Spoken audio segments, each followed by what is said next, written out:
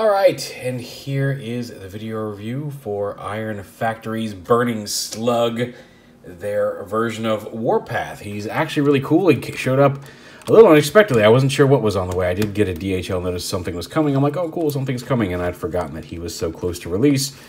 Then he showed up today, and it is pretty cool. Here he is in his little tank mode.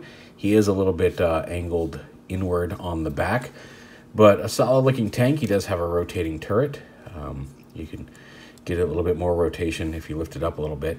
There's a hinge there. It's part of the transformation, but a cool, solid looking, beefy tank. Well, as beefy as an Iron Factory toy at this scale can be, because he is, as you can tell probably in relation to my hands, on a much smaller scale. He's in their same kind of Legends class scale as a lot of the figures we've been getting from them lately, their combiners and things like that. But yeah, very unmistakable as Warpath. He's that kind of reddish maroon tank, and he's pretty cool. Again, aside from the turret, not a whole lot going on here in vehicle mode. All of his weapons store, which is pretty cool, and just a fun little dude. Got some treads there, little H tank. To transform him, it's very simple. We're just going to pop these pieces apart here in the back and pop these gray pieces out. These can separate. These are going to end up, there's a lot of different ways you can use them. If you don't want them plugged in, you could plug them in up here on the back of the tank, give his turret a little bit more beef.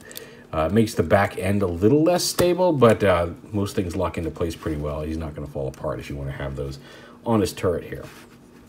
We'll go ahead and take these off and set them to the side for the time being. Also up here, we're going to split these treads away from this maroon or darker maroon piece here in the middle. Get these little tabs out, and then pull this whole assembly off. Before we fold it up, open it up like this and push this handle through. It's going to save you some headaches trying to pry it out later.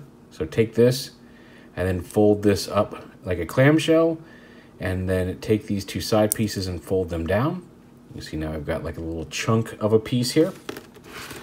Come back here to the back of the turret, pop this darker piece off. You can see where this is going.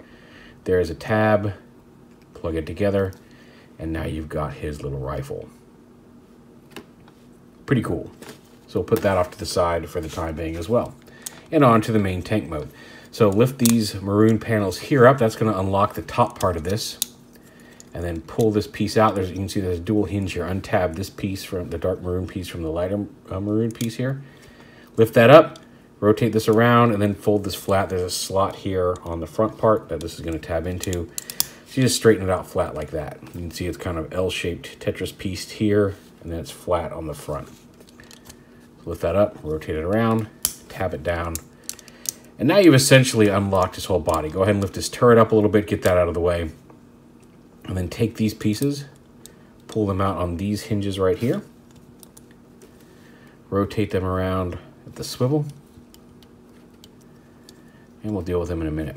Come down here, take this middle maroon piece here, flip it up, tab it on right there.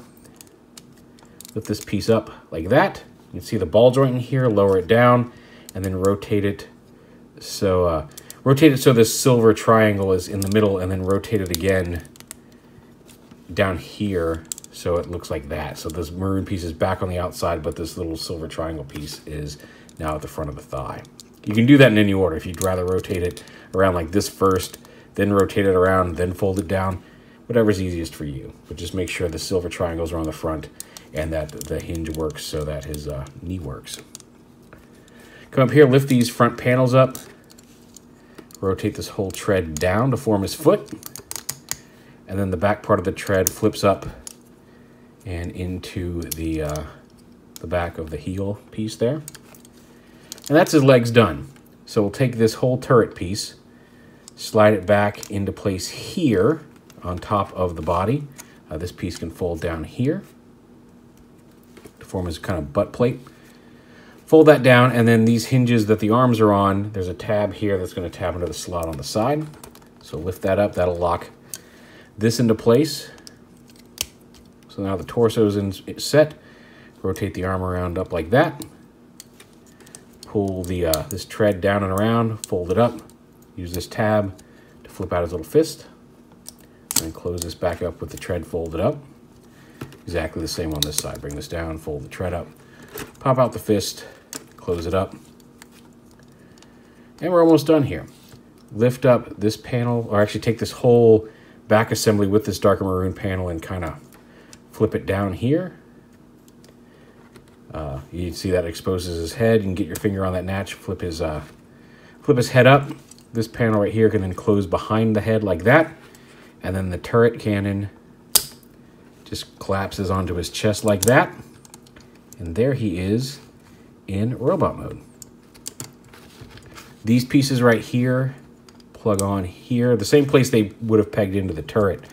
And then you can kind of angle this piece up so you can have these kind of launchers angled over his shoulders, or you can just leave him flat on his back if you wish. And of course, he's got his little rifle that he can hold in either hand using the peg. And that's a cool looking little warpath. He's got a nice little head sculpt on a ball joint. Like I said, he can actually, better than some of the Power of the Primes Deluxes we've been reviewing. He can look up and down and around. He's got ball joints at the shoulders as well as that extra little hinge there. There we go.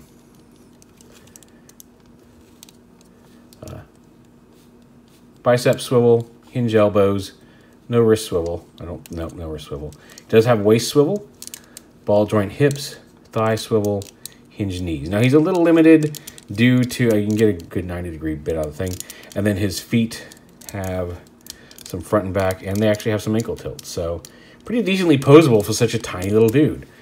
He's a fun little warpath. The colors, I think, are spot on. He's chunky. He's a cool tank. And he's just a beefy little minifigure. I really dig him. Like I said, it's another solid little figure from Iron Factory. For a quick comparison with some other Iron Factory figures, here he is with Smokescreen. I wanted to get a car. I thought about bringing in the Lambo brothers, but I'm like, I haven't had Smokescreen on camera in a while. So there's Smokescreen. Here he is with Starscream. So a little bigger in proportion that he is generally portrayed. And here he is with Cygnus, their Skyfire / Jetfire, who is really just bled out due to the lighting. There you go. Bring it up a little bit there. So yeah, good, solid, fun figure. I think another win. I'm trying to think if there's been something that just really hasn't been great from Iron Factory lately. I know that there were a couple minor issues with their Bruticus, but mine ended up being pretty solid. The Bruticus is great. I'm really looking forward to their DJD combiner. We'll see how that turns out. Is that next for them? What else do they have coming? I feel like there's they've got the Nemesis Prime. Is it Nemesis Prime? Nova Prime. We've seen pictures of. So that's probably on the way as well. I'm really just anything Iron Factory's putting out, I'm really interested in seeing what's coming down the pipeline. I know we've got the DJD combiner, which I am super stoked about if it's anywhere near as good as their Bruticus. But there it is, Iron Factory's Burning Slug.